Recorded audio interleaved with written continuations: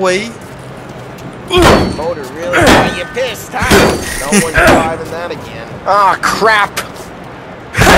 Đồ ấy ống Quy.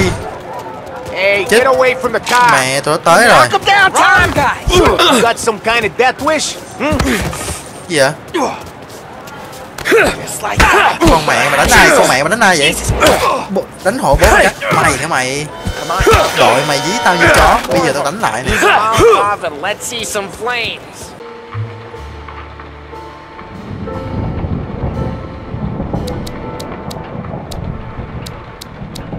Hello, chào anh em, chào mừng anh em quay lại với kênh của mình. Thì hôm nay anh em mình sẽ chơi một tựa game mới, một tựa game nói chung là nó chỉ là một tựa game remake thôi. Game này ra cũng lâu lắm rồi và tôi cũng đã từng chơi rồi. Nói chung là game này phải gọi là đẳng cấp luôn. Nó tôi cũng không nhớ là thế giới mở hay là kiểu game tuyến tính nữa nên không nhớ. Tuy nhiên là đây là tựa game kiểu nó cho mình nhiều cảm giác về Mafia của Ý ấy. Với lại hồi xưa tôi chơi á, đồ họa cũng gọi là không quá xuất sắc đâu nhưng mà gọi là đẹp nha. Lâu lắm rồi tôi còn nhớ là lần đầu tiên tôi chơi game này là từ hồi năm lớp 10 hay sao á, lớp 10 lớp 11 vậy, không nhớ nữa. Nói chung là cũng khá là lâu rồi, nhưng mà còn cái bản này bản mới nhất, cái bản làm lại. Mình làm lại của cái tựa game đó, mọi thứ đều như cũ. Ủa, như cũ không ta? Không biết nha, không biết có phải như ngày xưa không thì không biết nha, chứ để chút vào xem thử coi. Mà tôi cũng quên trơn là giờ chơi lại. Kiểu cái cảm xúc chơi game này nó mang theo một cái chiều hướng là những cái màu sắc theo cái kiểu mấy cái tựa phim giống như The Godfather á. Anh em biết game The Godfather không? Mafia, liên quan tới Mafia á, nghe hay lắm. Mà nó còn có theo kiểu là có âm nhạc nữa này, cái kiểu ngầu chiêu ấy. Anh em nhìn thì cũng biết là chắc chắn là game thời năm 1900 hoặc là năm 1990 ít rồi đúng không? 950 mấy, 560 mấy đấy. Cũng không rõ nữa. Nhìn bối cảnh này, nhìn cái súng 2 nòng này. Ok, bây giờ em mình vào chuyện đi. Rồi để kiểm tra xem cài đặt đã. Âm thanh. Quan trọng là coi có subtitle chưa.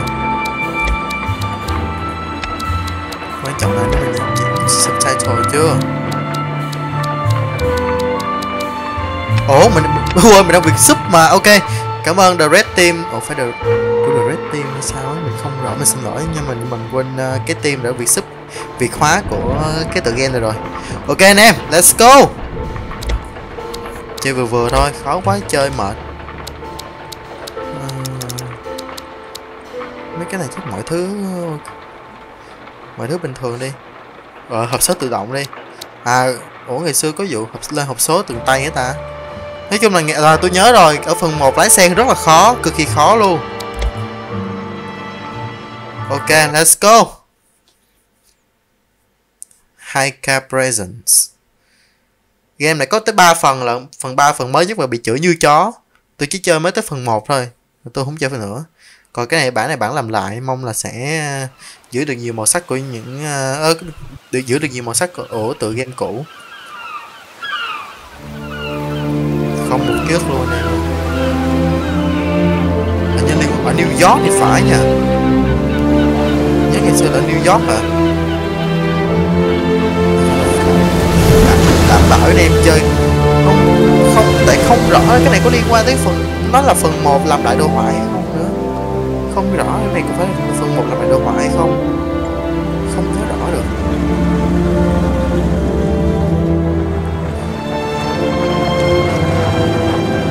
US Mail, xe giao thư của Mỹ. Các bạn như không liên quan tới phần 1 của game gốc cho lắm. Cái này remake luôn á chứ không phải remaster nữa.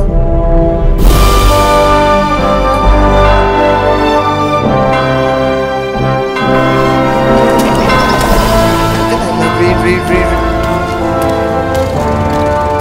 là hình như làm lại luôn câu chuyện hay sao ấy. Để xem thế nào cũng không nên đánh giá trước đã. Tại vì nhớ ngày xưa là mới vô cảnh đầu tiên sẽ là ở nước Mỹ nhưng mà là ở mùa đông.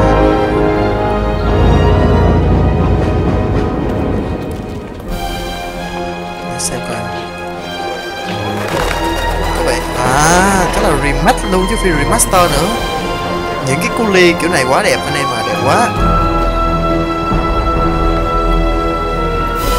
cứ ly camera ấy, đẹp quá. Cái này chắc là thời kỳ mà mình nghĩ phong phú nhất này. Giai đoạn này là nước Mỹ và phần còn lại của nhân loại, sự khác biệt hoàn toàn luôn.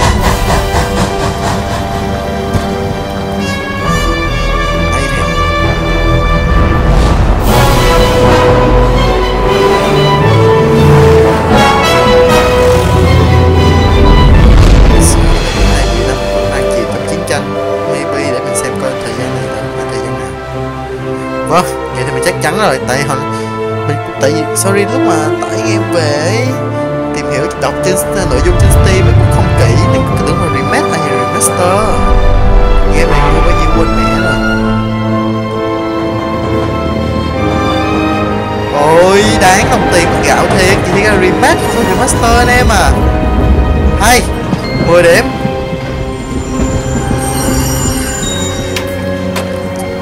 Được nhá, sorry anh em, nãy giờ giới thiệu hơi sai, không tưởng game làm lại kiểu đồ họa thôi, ai giờ làm lại cả nội dung sao? Chắc chắn rồi.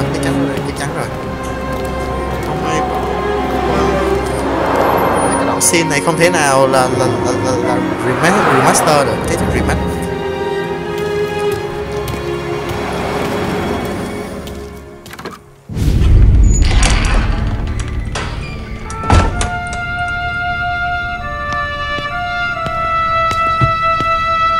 Tommy. Thomas Angelo. Detective Norman. Thám tử Norman. Ông này thám tử à? You alone? No self-respecting badges coming in here unless it's the health inspector. What can I get you? Just a coffee. Thanks. Dip your beak. No, thanks. Suit yourself. So, yeah. Said on the phone you might have a proposition for me. That's right.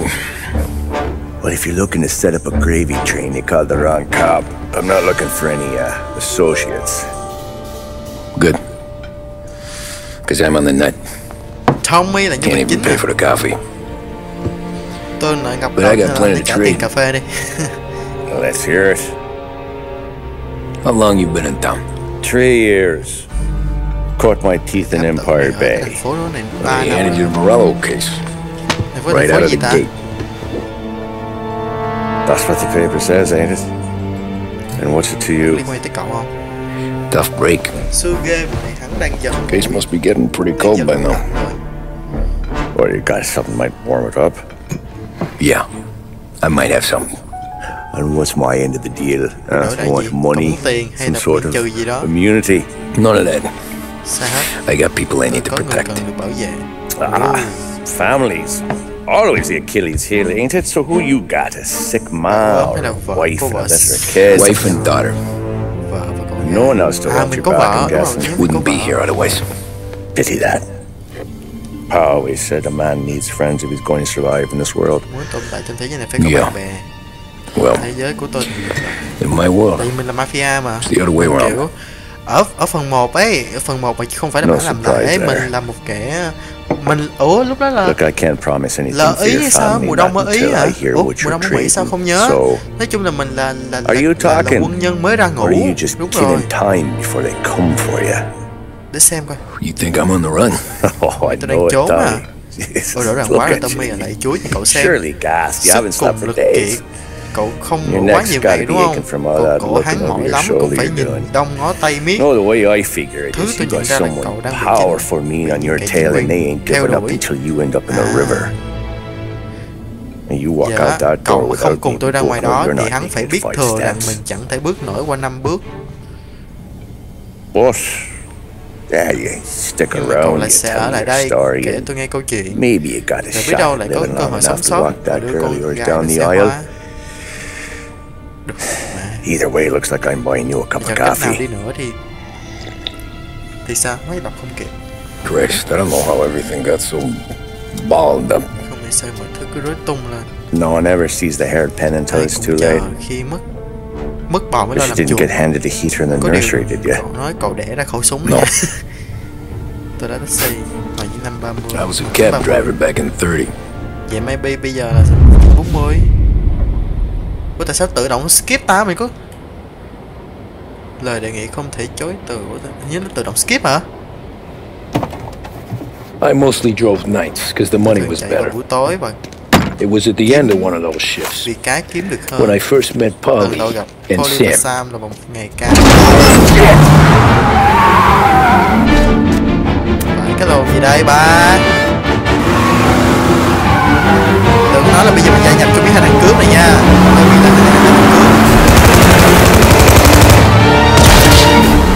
Ai chiến vậy?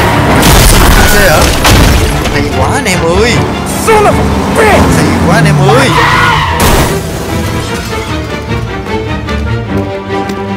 Tông xe. Get up, Polly! There's a taxi here! We'll be okay! Move it! Come on! Đánh cái chân lên cu. Không tôi bắn bây giờ. Ok. Where to? Anywhere! Fast! I got a gun pointed at you! They catch up, we're dead! But you don't get to walk away! I don't want any trouble. Well, you got trouble. Drive! Ủa đồ hỏa đẹp quá How anh the em hell ơi. they know we'd be there? It doesn't matter Quá. now. We just Vẫn gotta như lose cũ. them. Lái xe hơi How many khó. cars we got Không khó following? lắm. Ngày xưa One lái xe for khó now. lắm anh em à. But Kiểu there'll lên be số các more. kiểu luôn á. Bây giờ tại bây giờ tôi để chế độ tự động Hold chứ tight. ngày I'm xưa gonna để- try some. hay quá. Who are those guys? Chứ ngày xưa You don't lái get xe to phải lên ask số từng cái questions. từng You cái. need to get over Mà the chắc river. tôi cũng sẽ Take the Giuliani Bridge. Oh, okay. đến địa điểm chưa? Buổi trưa Your mà. leg okay up there? Hurts like hell. Ý là When we're back, I'll wake up the doc. phố nào ấy. I don't know. It might be okay. Just getting the call anyways. Hey, I see you listening, Cabby. Trên New York rồi. You don't get to listen either. All I'm doing is taking you guys where you want to go. So do that. Ok, chắc chắn tôi sẽ thiết lập lại cái cơ chế là mình sẽ tự lên số cho như thật như trong game á, như ở phần 1 đầu tiên. Cái này cũng phần 1 làm lại. Má phải mua game tải game về mà không biết đó là cái gì. Doanh nhân người giàu hay vậy đó anh em à, tập làm người giàu đi. Cái này là chúng ta đang ở đâu đây? Central Iceland. Ủa nó không có thành phố cố định hả? Nó không phải là một thành phố cố định anh em à. Nhưng maybe là New York. Nhưng mà New York chứ không phải New York đâu. Tại New York sẽ có một cái công viên gì bự giữa lắm. Ở đây có Chinatown này, Downtown, North Park, Beach Hill, Woodwater. Hiện tại là anh em mình đang ở đây. The river. Where am I taking you once we're over the bridge? I'm getting Phía tired trước out có of phải là tòa nhà questions. Empire ở New York ta? Chắc để tôi chắc hết tập này chứ tôi ra Google tôi xem cái tựa game này nói về cái gì đã. Tại tôi tưởng nó tập bản làm lại xong rồi chơi với anh em cho anh em thấy được cái sự hay ho của cái phần một ấy. Hay lắm, đảm bảo luôn, bao hay luôn. Ủa bố mày cái ấn ép để tông mở game có I know nhiều some chế độ vậy. shortcuts that'll slow 'em Trời ơi down. thằng kia bị bắn ngay mỏ luôn. Just shake them off. Hài vãi.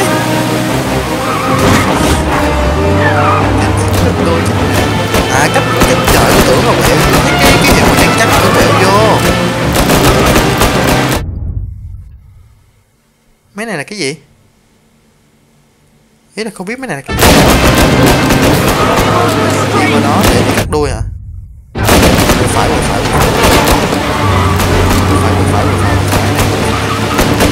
Lose these gorillas! Ủa là sao? Đây, tôi quẹo đây. Như vậy đúng không? Đúng rồi, nhưng mấy cái chỗ này là mấy cái chỗ mà kiểu trước ngày còn mới cắt đuôi tụi nó ấy. Hay hơn, game thật vậy. We ain't clear yet. Keep driving. Tiếp tục về đây, đi thẳng.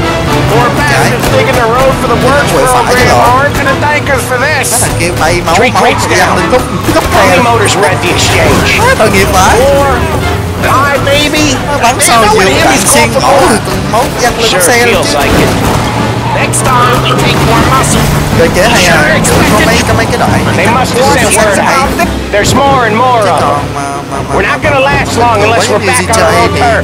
Let's get back to the neighborhood. Lại giống như chơi cả. Cảnh sát là vậy. Không xin ra nã đi, trời nó cướp mẹ gì không cầm không xin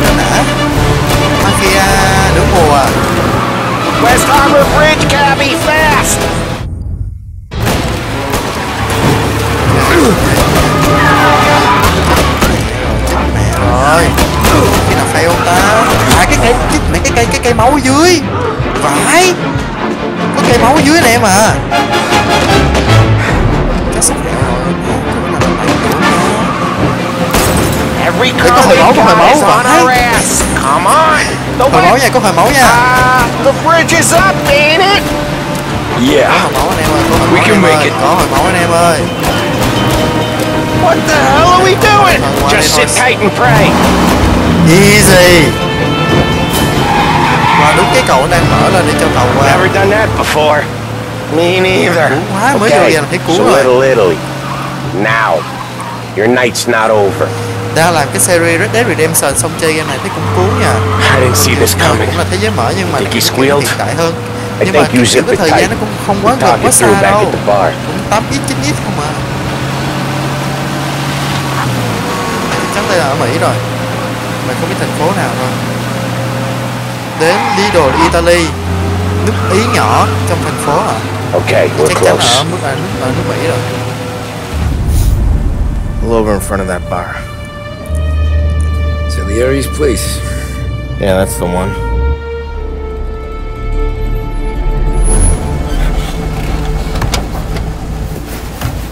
Wait here. What for? You want a little something from the Don or not? Ủa mình có liên quan tụi này hả?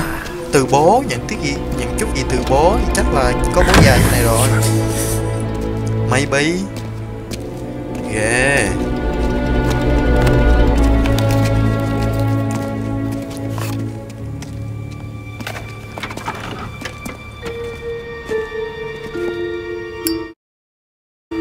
Chiến tiếp.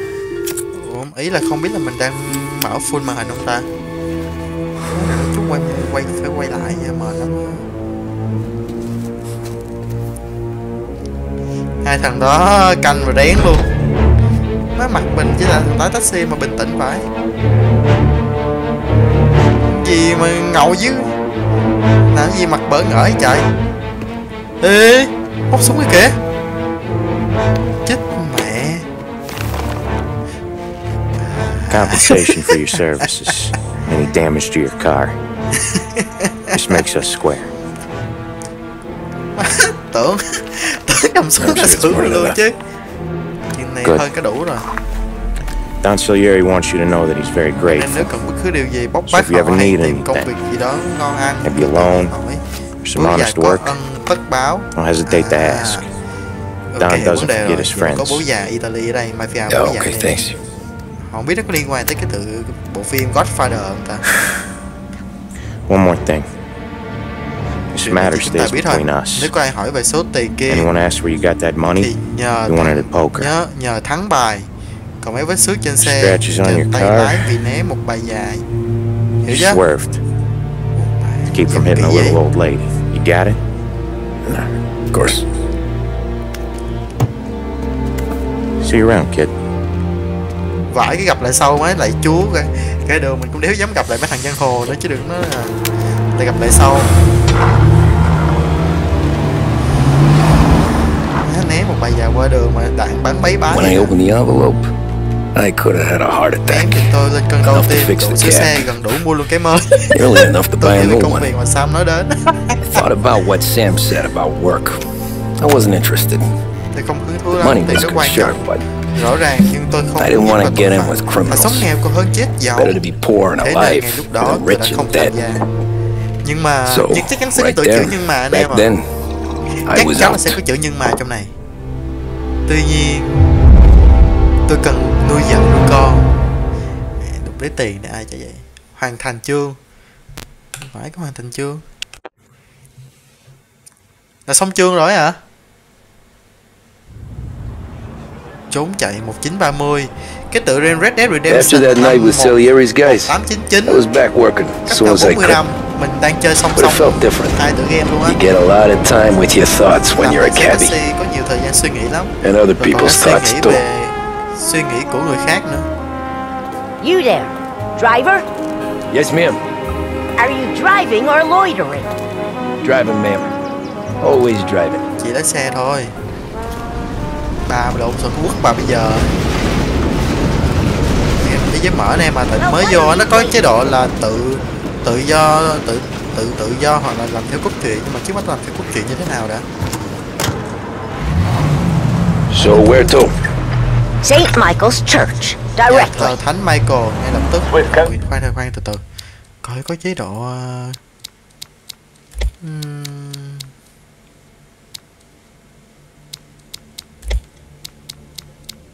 chế độ lái mô phỏng đi. Cảnh sát thông thường sẽ phản ứng với những tội ác gây hại cho người khác. Mô phỏng sẽ bao gồm vật giao thông. Ok, chơi luôn. Hộp số sàn. Cái gì? Chọn giữa hai cách điều khiển xe thông thường và mô phỏng. Số sàn đi. Ok nha, bây giờ anh em mình sẽ vô. Bây giờ mà con đèn đỏ nó bị bắt đây. I always try to ghê vậy? Then you'd be the first. Nhấp L để bật giới hạn tốc độ lên là lên số ấy.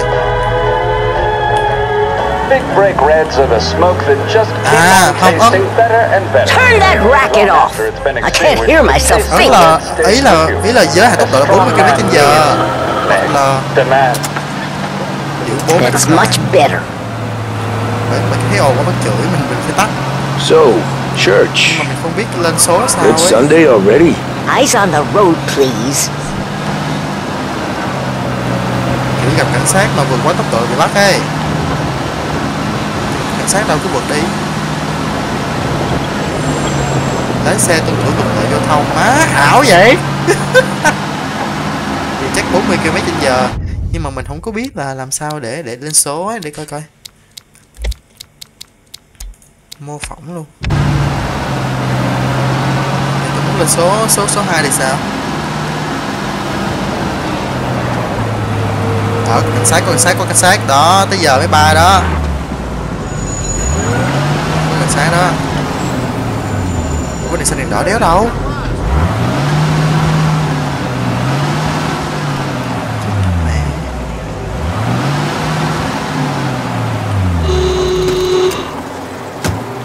Bà xuống xe đây. Xin lỗi chị gái, nhưng mà em ý là em không biết cách lên số.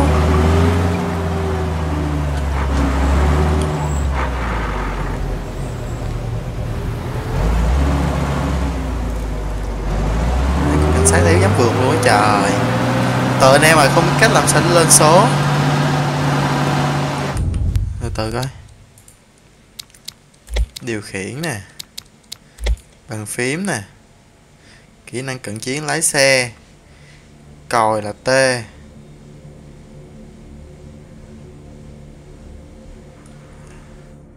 lên số má phiền ta.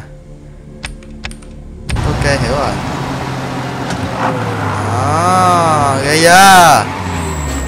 Xuống số R đó rồi.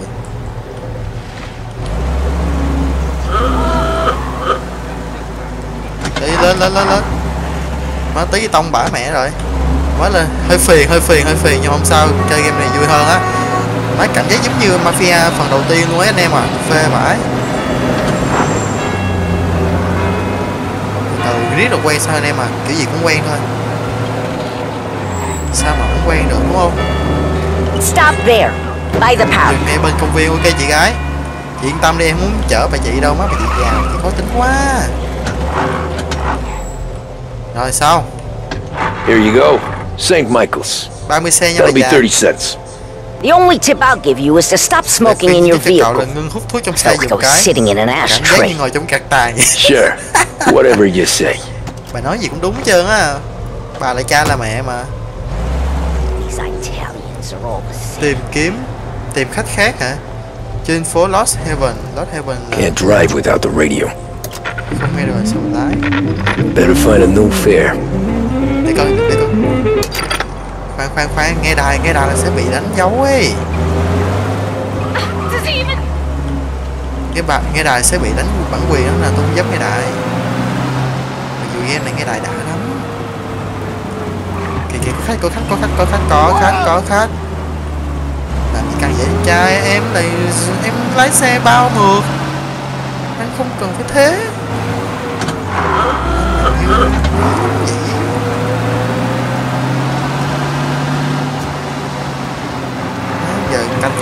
sát. Vượt chạy nhanh quá bị bắt đấy.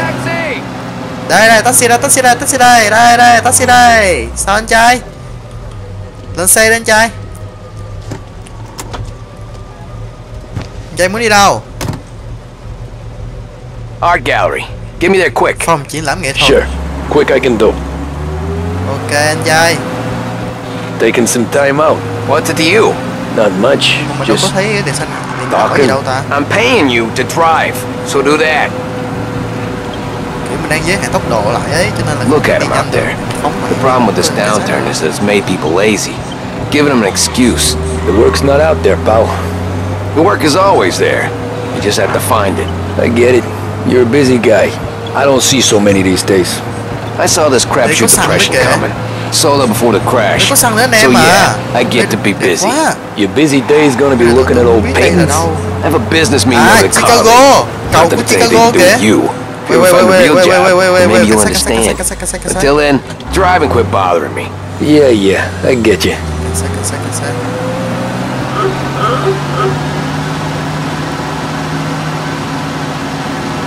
Có thời gian luôn kìa phải. Ủa giờ mới biết có thời gian luôn á.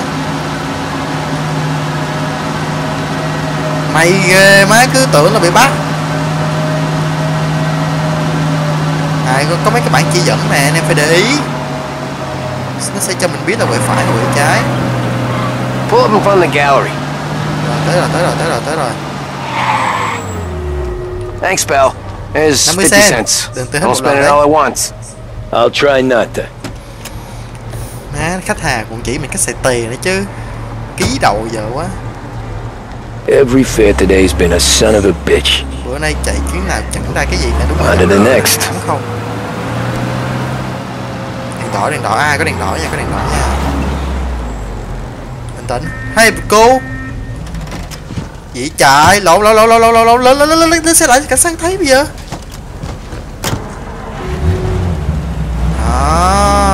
Tuân thủ luật giao thông liền. Trời ơi má, như thật.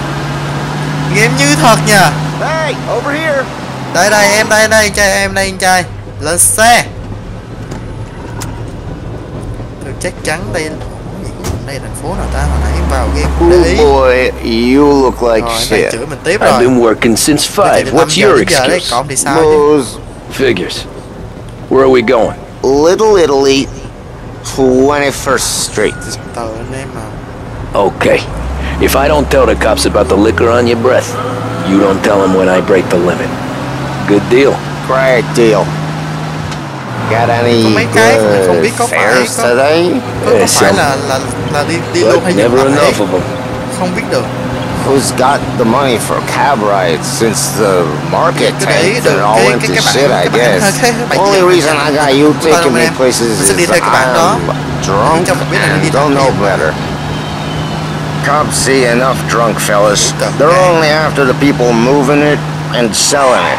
Yeah, but I've seen them go after guys for less. Yeah, so if they think they can shake something out of you, they will use any excuse. This city's corrupt as all hell. Sure is. Xe từ ngày xưa nên lái xe hơi chậm. Nó lái xe chậm vãi. Mát có được 120 km/h bằng xe này ấy, mà chắc xe này không lên được 120 đâu. Chắc dữ lắm là mình cũng lên được tầm 60 80 cuối cùng. Ký đầu bây giờ nhanh lên. Cái thằng đi bộ lâu vậy?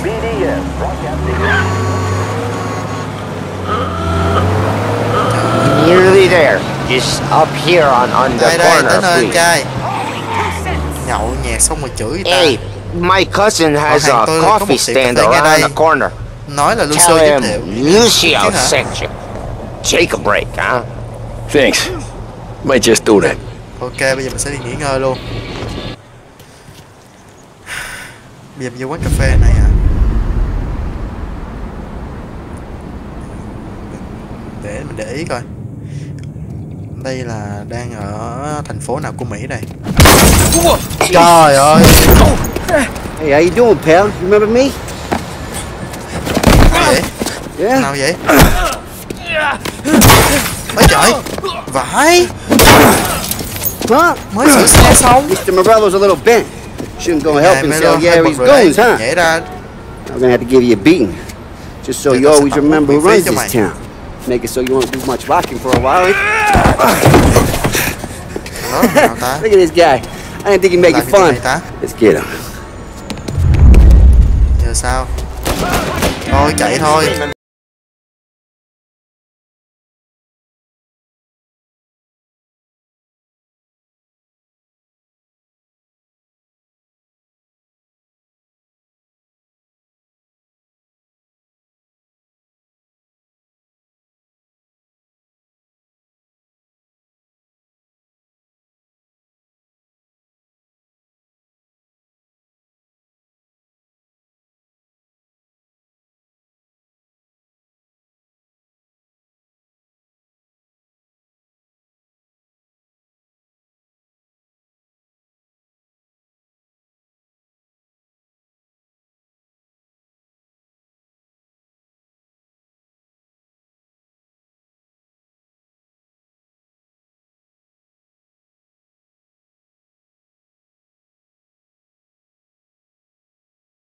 Cung đồ.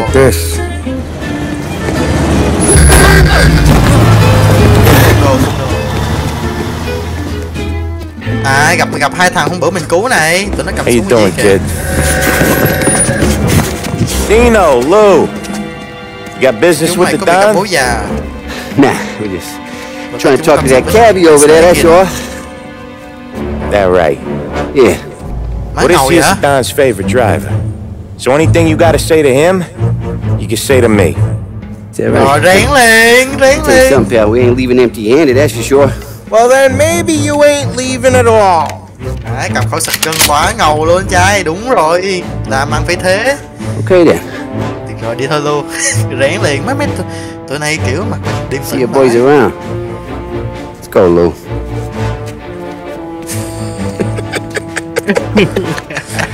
Thanks. Least we could do. Come on, let's go say hi to the Don. Don Salieri? Yes, yeah. He's gonna want to hear about this. Nghe về vụ này đấy.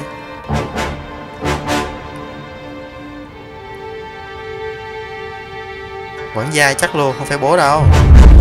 Bố gì mà không ngầu nghỉ chân đứng ngay đó. Hoàn thành chương, trốn chạy. Tiếp.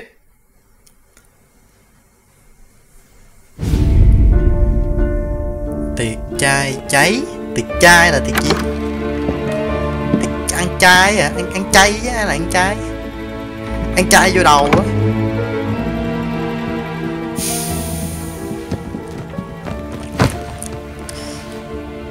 What do they call you, son? Thomas. Thomas Angelo, sir. Thưa ngài. Frank told me you ran into some trouble? Frank nói cậu dính chút phiền phức hả? Vâng, thưa ngài. My cab got smashed up pretty good. Morello's thugs went after him by the kind of time he helped us.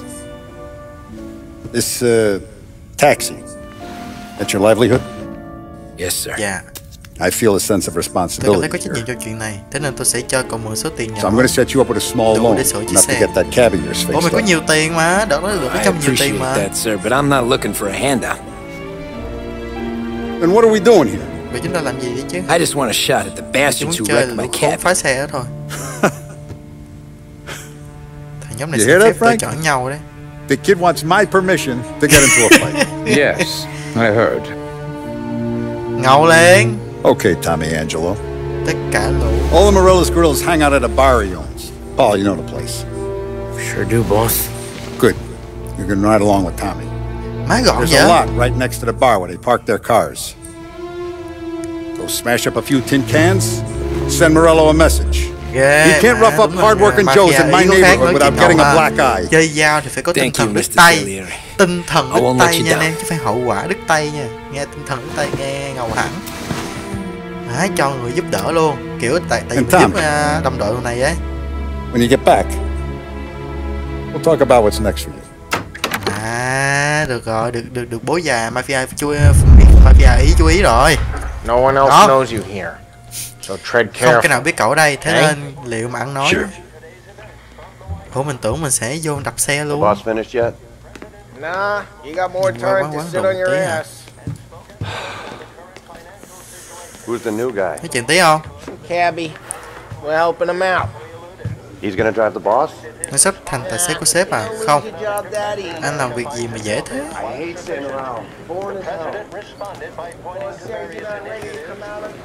Gì đây? Có màu hồng cái gì nhỉ? Thẻ thuốc lá. Pauli Lombaro. Đọc ghi chú. Cấm rượu Trường Kỳ. À, năm 1930 á là có cái sự kiện là Mỹ cấm hoàn toàn rượu luôn. Có nghĩa là cấm rượu, xem rượu làm bất hợp pháp luôn, cho nên là giá rượu thời điểm đó tăng rất là cao. Và cái nạn nhập rượu vô rất là nhiều. Nhưng mà đồng thời đó là cái việc mà Mỹ cấm và xem rượu là bất hợp pháp ấy. Xong rồi có một cái phong trào là đập rượu, đập bể rượu á. Đập bể rượu ra đường á, để chứng minh là mình ủng hộ theo chính sách của chính phủ á, xong gây cháy hỏa hoạn rất là nhiều luôn.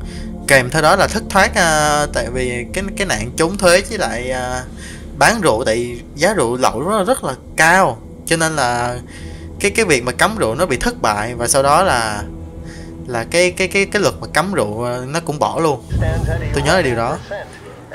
Nhập họ với Pauli. Ok.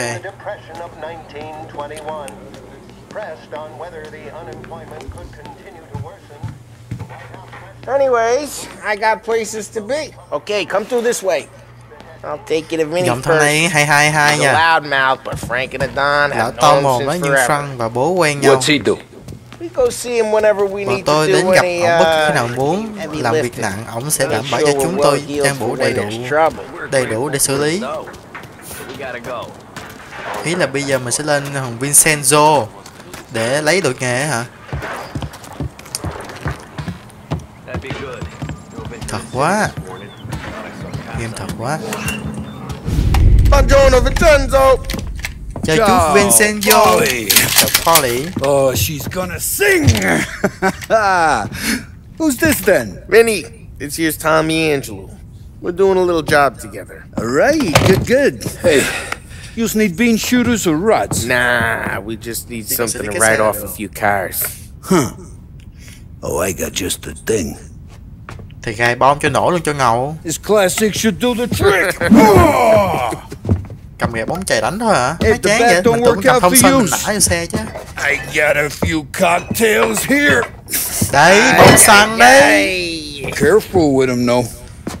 Don't want to burn off your Tóc đã shoulders. ngắn còn cháy rồi. Good to meet you, Tom. Mình lấy bông xăng mình chơi hả? Chứ không phải là mình cầm gậy bóng chày hả? I'll straighten them out. Cho em qua đây cái chú. Té quần què. Come back and see me later if the boys don't scare Thám you tự rẻ away. tiền. I'll fix you with a gat. Ok, let's go. Đồ mà. You can look Hình định around, vậy. sure, but nothing leaves the room. Dưới kia có nhiều người lắm nha. Nhiều anh tài lắm đó. Ralphie's in the garage. He's a special kind of idiot, but he's got a way with cars. I don't get how this moron gets interested in her. But I'm telling you, Không gọi it's là like quá some thật, kind nhưng of mà nói chung là black cũng magic. đẹp. Chi tiết, game chi tiết. Nói chính xác hơn là game chi tiết. Là sao? Hey, genius! Get your head out of your Cẩn vậy chứ hả? The fuck there, Papa? You can't just sneak up on a guy like that. I'm sorry, Ralphie. I'm just busting your balls. See, we're still limping. Guess we got two cripples working here. Giỡn đéo vui. You got that, Ralph? Sure, Polly. Yeah. Tommy Angelo. Good to meet you. Like I said, Giỡn lại cái bị căng đéo Ralphie hiểu. here's a cracked egg. But you bring him a stolen car, he'll make it yours. Tom and me, we got a job to do. We need some wheels. How about this one, Polly? It ain't a hot rod, but it'll get you across the town. All right, let's go. You're driving. And Come on, don't let Jay. me catch you loafing off again.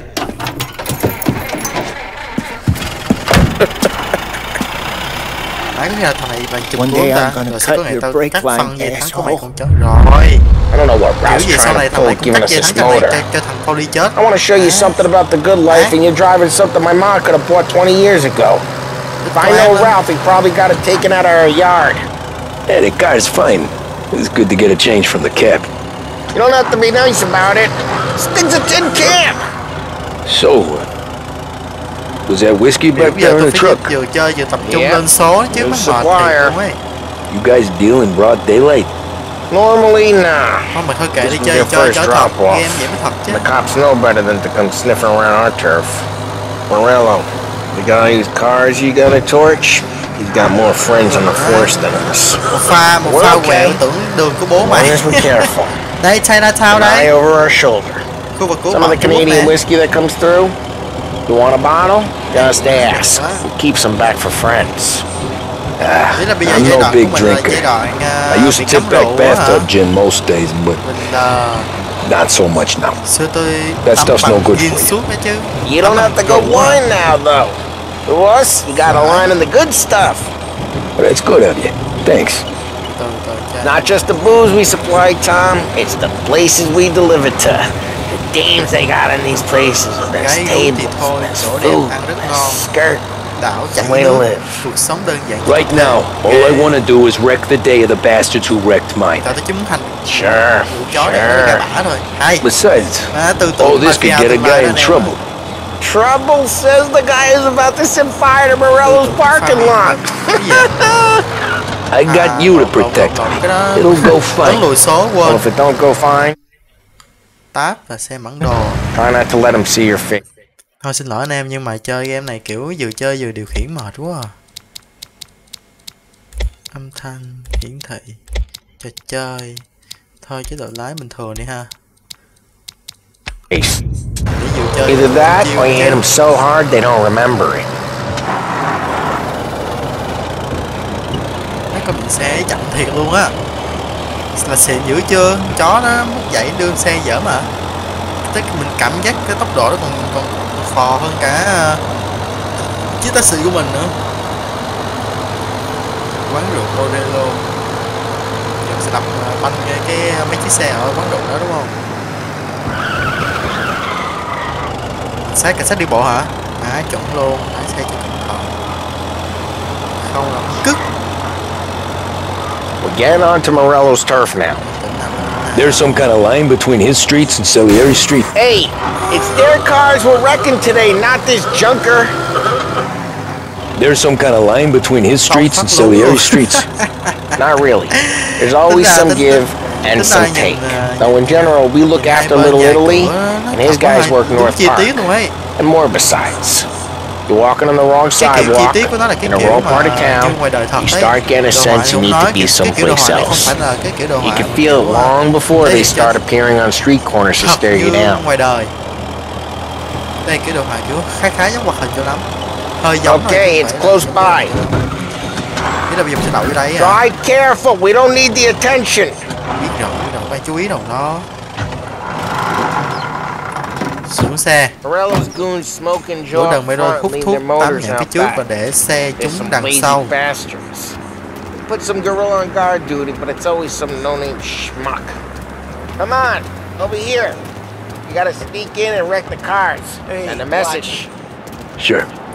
Ý là bây giờ mình sẽ lẻn ra phía sau mình chơi tụi nó hả? Cũng hay. Mấy game chi tiết quá.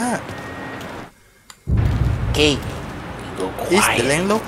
You know how to go quiet, right? Yeah, like that. He's got his main guys. You'll get there someday. Có một thằng đây hả? Đâu ạ? Mấy thằng đang bên kia. Mình lén đi phía sau.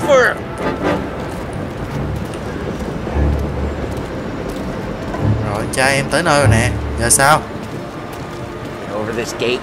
Leo từ cổng lên mái. Ok. Real good at distracting. The best thing. Ít. Cái này control là để núp. Ok, mình sẽ lên đây hả? Đúng không? Ok, mượt anh em à. What the hell are you doing? What do you mean, what am I doing? I mean what I say. What the hell are you doing back there? What? A guy who don't know what idiot told you to keep lookout here. Dino told me. Just like that. Got it. Xin nhẹ cái cổ nha. Xin nhẹ cái cổ nha. Làm được này không? Ủa mình tưởng mình làm được. Now let's get to these cars. Take it back and start swinging. Ồ, má có súng luôn kìa. Ấy có gậy. Đồ mình có gậy hả? I'm not gonna do it for you. Ủa tại sao lại ấn quy? Motor really got you pissed, huh? No one's driving that again. Oh crap! Đồ ấy ấn quy. Hey, get away from the car! Mẹ tụi nó tới rồi. Knock him down, Tom! You got some kind of death wish? Gì vậy? Con mẹ mà đánh ai vậy? Đánh hộ bố mày. Mày hả mày? Đội mày dí tao như chó. Bây giờ tao đánh lại nè. Giờ mày nã đi ném. Ồ. Yeah, you got that nice and good. Vô xe. Easy. Ok. Ngon quá. Để Morello chắc chắn đã nghĩ ra tiếng rồi. Chim cút thôi. We gotta go. We can take Dino's car. Lấy xe chó Dino chơi. How'd you know this is Dino's car? I don't like you and you got a Nếu good tôi car. không thích cậu, I'm gonna know where you có xe ngon để thích cậu. Chết mẹ, hai sao cảnh sát gọi lên xe điên trai. Rồi chim cút thôi. Straight through the gate. We gotta get out of here before the bulls show. They're shooting. Chim cút thôi. Mía cảnh sát đấy chứ. Oh shit. Giờ trước mắt mình phải thoát khỏi cảnh sát đã. Tới mấy cái chỗ chống chặn đây. We lose them by driving real fast and get clear of them. Đi ra nào. Sounds good. Right now they're pissed. Let's not get them real pissed. Easy. Hộ cái. Hộ bố mấy cái. Quá nhẹ nhàng luôn. Okay, we lost them. Stay out of sight till they lose interest. Quá tình cảm quá, giờ làm sao để thoát khỏi đám cảnh sát mới là hay. Phía trước không tôi sẽ phải quẹo qua đó chứ. Không sao mà thứ ok anh em ạ. Quá ok luôn. We're almost in the clear. Xe này tính ra nhìn ngon hơn cái xe hồi nãy thằng kia đưa mình, xe hồi nãy đưa mình sò quá. Ngon hơn khác biệt luôn ấy. Tôi thắng rồi, tuần tra tiếp đi. Let's head back and see the boss. Thoát khỏi cảnh sát rồi anh em ạ. Some street cops, sure, but Morello's got the chief in his pocket. Nói chung là gặp cảnh sát là phải đi chậm lại, quá 40 km/h ấy. How did it feel? Feel good? What feel? Taking out the guy. Taking Dino's car. Feel good? Yeah, I guess it did. No time like the first time, Tom. Don't get better. You think it's for you? There's life? What's it to you? Hey, I'm just asking questions. I like asking questions. I doubt that every day you and Sam go and panel beat motors in parking lots. There's busy days, there's slow days. I've had more of an introduction than I ever got. You never got to beat up Dino's pals and take his motor? Nah, stole enough cars to get noticed, I guess. When I got squeezed by the cops, knew never to squeal. And one day I found myself in the yard behind the bar. Drive careful, we don't need the attention. And one day I found myself in the yard behind the bar, drawn with Vincenzo. 10 years go by and I'm still there. So, I got a suit now, and then he's an old bastard. I always thought that to be in a family you had to have more connections. Your brother, or your uncle, or... Oh, some guys, sure. Your cousin got made, or you like Carlo's pop went way back with the Don. That means you get trusted more when you're starting out. There's plenty of us who came in off the street. I'm thinking we get you in front of the boss, then we tip a few. Okay, sao anh trai ổn không? I sent you out with. Dumped it. Well, why? Xe nó gớm bóng mẹ, chiếc xe này ngon hơn. Đúng rồi, cho chiếc xe này quá ngon rồi. Thì sửa đi. Kính bể thì sửa đi. Cái gì vậy? Khối này bị lắc hả? Nè anh em thấy không? Vãi cái tàng hình. Mới game bị lắc, Game lắc tí anh em à. Game hơi lắc khúc này tí. He's still with you then? Somehow, yeah. Hey, boss. It's done. No trouble? Yeah, nothing we couldn't handle, Mr. Salieri. Good. Sit down. You see Morello? Nah, but he'll be plenty pissed when his boys tell him what happened. He's not going to be able to think straight for weeks. See, that's the difference between me and Morello. I'm a businessman. I do everything with this. Every decision I make, it's what's good for the business and my boys. But Morello, he's a hothead, and all that anger burns out the brain. And when he gets mad, he gets stupid. You got nothing like that to worry about with Tommy here. He was aces the whole way, boss. I'm glad to hear it. I got a growing business here. We could use a guy like you to help out around the bar. Maybe run some errands, make sure the bills get paid on time. You up for that? Oh, it'd be an honor, sir. Ngon luôn. Good. Now, Polly and Sam have already vouched for you. But you need to understand we have a few rules around here, so you listen and listen good. First, no cursing on the premises. There's a million words out there. And the man who needs to resort to fuck this and fuck that is just ignorant or lazy. Second, we don't deal in the hard stuff. I don't want any dope fiends in this neighborhood. We'll let Morello poison his own people if that's what he wants. Finally, stay out of trouble with the cops. Chúng ta chỉ nắm trong tay vài tên. We only have a few on the payroll. Đám còn lại sẽ không tha đâu. If you cross the line, the rest will come after. You understand? Thứ nhất, không chứa tột. Yes, Mr. Salieri. Thứ hai, không chơi chất cấm. Và thứ ba là không dính dáng tới cảnh sát quá nhiều.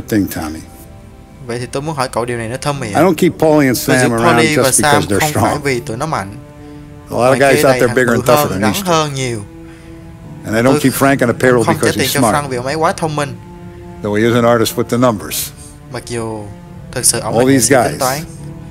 In this room, tất cả bọn họ trong căn phòng này, họ ở đây. They're here because they have the only thing that matters to me. Thứ duy nhất mà bất cứ chúng ta ai cũng cần. Cậu biết đó là gì không Tommy? You know what that is, Tommy? Lũ liền. Đám Mafia có văn hóa nha. They're loyal. Yes sir. That's right. Now you stay straight with me. Một lòng vì you're going to be living the high lifestyle. Vô cùng sung túc Tom. But you lose my trust. Don Salieri, you won't ever need to worry about me. Okay then. Welcome to the family. Okay, vào family. Vào gia đình Mafia luôn. Excellent. Hay. Now I'm starving. Giờ thì đói chết rồi. Đi ăn thôi. Luigi, let's eat. Welcome. Tự nhiên được vào gia đình hay vậy? The barman Luigi is not much of a cook, but his daughter Sarah, Maron. Luigi nấu ăn thì dở nhưng mà con gái ổng thì rất là ngon. Ủa và đà. Tiệc chai cháy, chai cháy, cái chai cháy ấy, là bông xăng á. Ok, làm thêm nhiệm vụ đi. Rồi anh em mình đi ngủ. Hello, làm rồi anh em mình nghỉ.